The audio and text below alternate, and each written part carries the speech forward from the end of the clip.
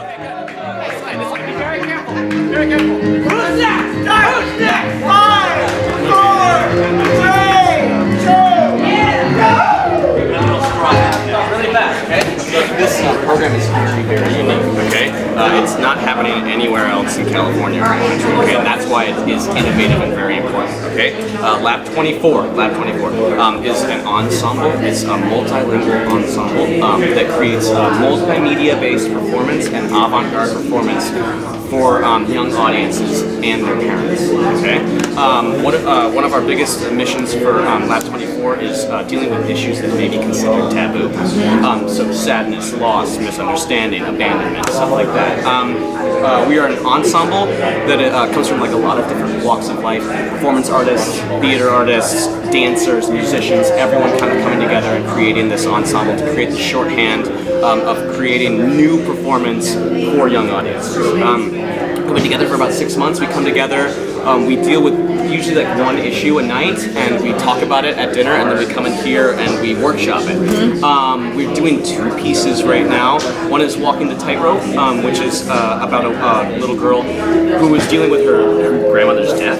So that's issues of sadness and loss, which usually isn't dealt with in KYA. Also, we're doing Hansel and Gretel, which has to do with starvation, abandonment, you know what I mean, a brother and sister relationship, family relationships. So these are things that are we think are very important for this community to see.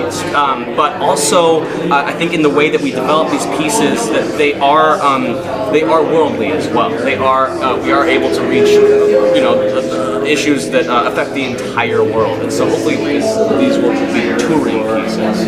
Hopefully we can take them to other places. Questions? How many artists are involved? There's about 10 to 15. We have a fluctuating kind of group, although there's a core group, and we do have guest artists that kind of like questions. And when the pieces, so you're workshopping these pieces, and so what's sort of the development process beyond that to get to a tour union? What's sort of the trajectory? How long does that take? You know, right now we're kind of in the preliminary stages, kind of really working on the core ensemble group, because you know it is really about creating this shorthand and creating this kind of like new developing new ways of creating performance. So right now, like the lab itself, the ensemble itself is the workshop. You know what I mean? So that like I think once we get to a place where we really know exactly how to make this work, then we're gonna be able to like put these pieces up. And so it's about creating a style of working together, a style of creating art, and then you'll get to the art. First you have to like a philosophy.